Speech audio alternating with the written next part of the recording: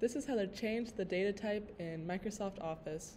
So for this one, we're going to want our dates to be dates and not just random text.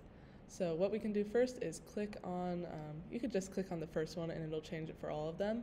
And then you can go to Fields, and then Data Type is where we're going to want, and you're going to click on this arrow, and we have lots of options. For this, we're going to want it to be date/time, but of course, if you have numbers or currencies, you can do that as well. There we go.